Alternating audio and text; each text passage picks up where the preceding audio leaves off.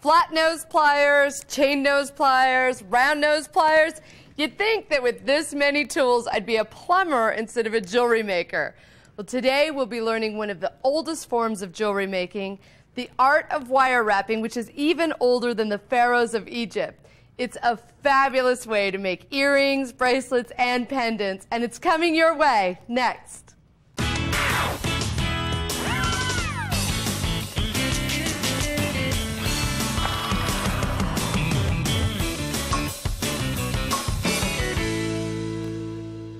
Hi, I'm Jackie Guerra. Welcome to my studio. This is DIY jewelry making, and today we're wrapping wire jewelry. We'll set a beautiful stone with wire, and later we'll be making birthstone earrings. Now, all of these instructions and more will be on our website at DIYnetwork.com, so just sit back and watch the artists do their work. My first guest is an accomplished wire artist and jewelry designer. Meet Connie Fox. Connie, thank you for being here. Well, thank you, Jackie. It's nice to be here. Good. And we're going to make this beautiful bracelet today, right? That's right. And you're going to show us how to... I am.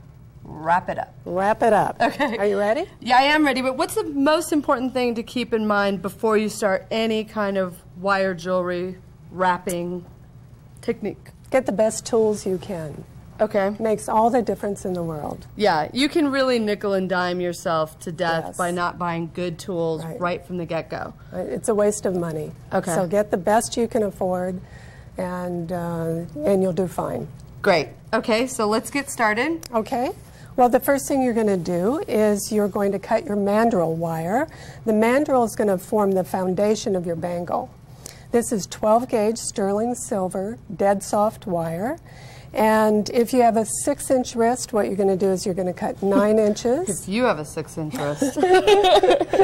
And you add a 1/2 inch. If you have a 6.5-inch wrist, then you're going to add a 1/2 inch. So this is going to be your base. You just want to make sure that this fits you. Right.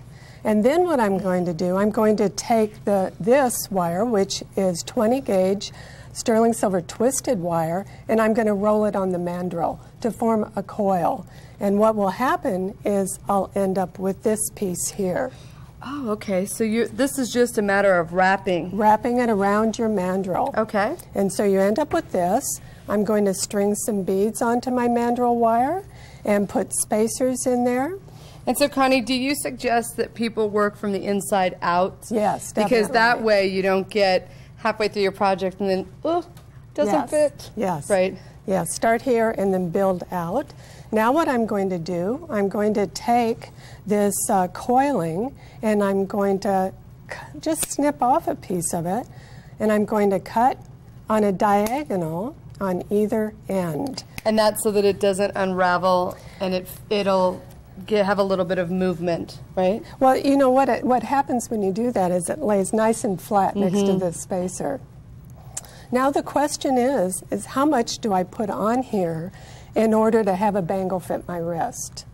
So I'm kind of guessing at it. I'm going to come over here. I've strung some beads on, and now what I'm going to do, I'm going to curve the mandrel wire. I'm going to slip it on my wrist and kind of bend this wire. It's kind of tricky to do. That's some good wire you're working with. It's wonderful wire. And the magic measurement here is 1.5 inches. Remember 1.5 inches. Remember. Remember 1.5 inches. Right. So you want 1.5 inches from this spacer here to this spacer. And I'm going to kind of estimate that I've got 1.5 inches here. I'm going to hold these two wires and I'm going to go up and down my wrist and see if that's a good fit. Okay. If it's too tight, then what I need to do is to add some more beads on. Too big, pull some off. And you also want to keep in mind when you're using glass beads, it's better to have a little more width and a little more dangle in your bangle than to make it too tight, because if you hit it, that's not pretty. Yeah. Okay, now what I'm going to do, I'm going to make a loop in the end of my wire. I have here long round nose pliers, and I'm going to grasp the end, and I'm going to rotate my hand away from my body, release, and then rotate once more until it touches here. I'm now going to take chain nose pliers, introduce them into the loop, And at the joint, rotate my hand towards And this is my where, body. like you were saying earlier, your good tools really come into play. Absolutely. Because a bad pair of pliers will snap that right off or flatten out your wire. Okay. And now, round nose pliers, I just came back in there and just touched it just a little bit. Look at this. Perfection. See? Got a nice loop. Perfection. Now what I'm doing, I'm kind of pushing everything to one side. And now the question is, where do I cut this wire here in order to get a loop of the same size?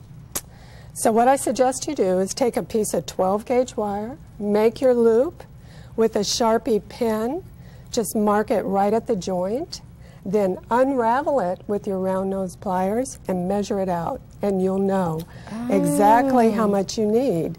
So I know when I do that it's an inch. I'm going to take my bangle here, and with my cutters, I'm going to leave myself 1 inch. Okay? And I'm going to snip that off. Now what I'm going to do is back with the round nose pliers. And you're just repeating the process that you originally made, but you're going to leave a little. That's right. See, I made the loop in with the chain nose. Just beautiful, Connie. And right there, okay? So we're well on our way. The last step is to create a clasp. And here what I have is 2.5 inches of 14-gauge wire.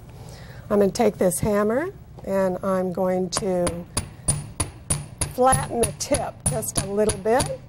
Okay? I'm going to take my small round nose pliers and I'm going to make a little loop. Can you see that? And you repeat that on the other side. Not yet. Oop.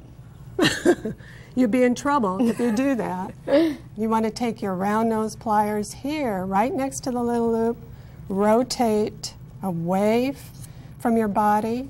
See, now I have that nice curve, starting to look like a clasp. And then you would repeat it and create your own toggle. And then you end up with this beautiful bracelet, and here's what the toggle looks like.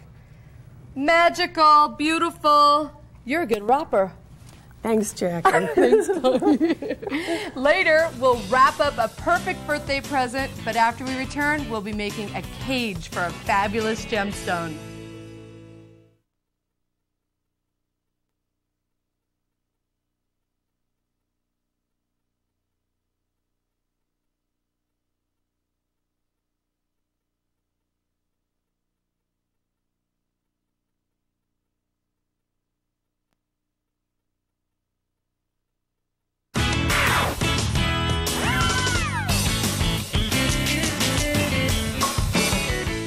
Welcome back. This is DIY jewelry making. My next guest is a wire artist who loves working with semi-precious stones. Welcome, Sue Fiddler. Hi, Sue. Hi. Now, you are going to show us your love of working with semi-precious stones by teaching us how to make this gorgeous pendant. That's so one of a kind. Yes. All right, what first attracted you to this kind of jewelry? Just like you, I was attracted because it's beautiful. It is beautiful. Okay, so we're going to get started by making the pendant.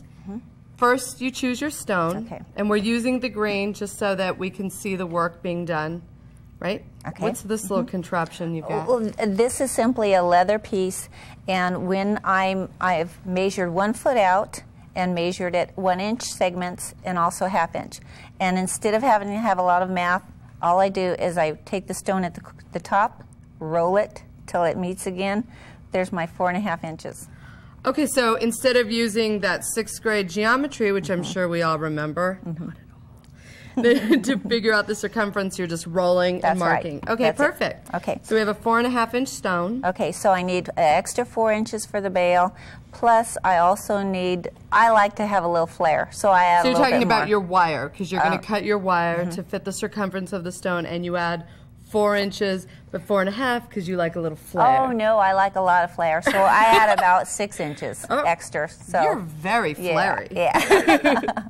Okay, so in the process, I've gotten 4 pieces of square 22 soft gauge wire. Okay. And very important that it be square because you want that flat, smooth. And soft. Right. Okay. And so I will find the middle here, and I've made a little mark, and I'm going to use my fine point felt pin. Someone, okay, and I've got the places set where half-inch marks and inch marks where I'm going to mark it. So I do the center, do the sides here, and also each side. So you've got 4, actually 5 And this is marks. so you see the center of your wire. This is going to be the base of your pendant, and this is going to be the top. The sides. The top sides. Okay, great. And I see So- that you've put a little masking tape on the ends. That's so that you just to can- hold it. Perfect. Okay. And then after that, I'm going to cut 4 strips of half round, and they're going to be 1.5 inches long. So I've already done that. And then 1 at 4.5 inches for the bail. Okay. Okay. And for the bail, we're going to take my flat nose pliers, and I'm going to get that just right at the end, and I'm going to flip it so it's going to go this way. Away. While I do the other pieces, I'm going to take just right at the top. I'm going to flip those the opposite. I'm going to do 4 of them just like that. And those you're going to wrap around your original 4 pieces. Okay. Okay, so I've got 4 pieces right here. And so at my mark, the center doesn't get marked or doesn't get wrapped. Right. So I'm going to put that right here, nice and tight, and you're going to use your flat nose pliers, bend it. And then as I do this, I'm going to actually push the piece of wire in like that. So when I'm wrapping it, it's You're actually also flattening it. it's actually going to fit right up to the wire. Okay. Okay. And then once you do that at all of your markings, you end up with a piece that's going to look like this, that has the wire wrapping again right here at the base, and then on the upper sides. Perfect. And so at that point, you're going to take this piece and put it at your center. You're going to take your stone, center it, And wrap it up. and then this is where it takes a little bit of strength. Don't expect to have nice fingernails. So as you wrap that, I'll just remind everyone that it's really important when you're working with wire, you always want to fold and bend away from you. That's You right. never want one of those ends to Yeah. get you. Okay, so we've got our little center here, okay? And this is where we take our felt pin again. And we're going to mark right at the top. Okay. We're going to take this, take it right up there at the mark, flip it up, turn around, take it at the mark, flip it up. Okay, perfect. And at this point, we're going to take that wrap wire, And that's how you secure the 2 sides together. and we're going to wrap it 3 times. Beautiful. All right, we'll finish this pendant when we return, and Sue will show us how she made this beauty.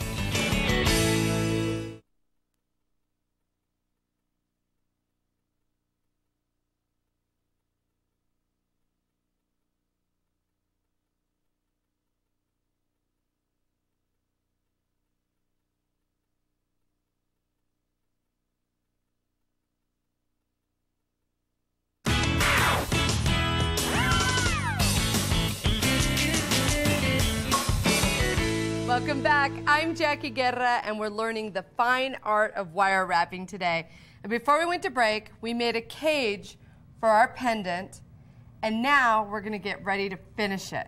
Okay. So, Sue, you've already attached the top, Okay. and now what are you doing? We're separating with a knife here. And it has to be pretty thin because we have to get through to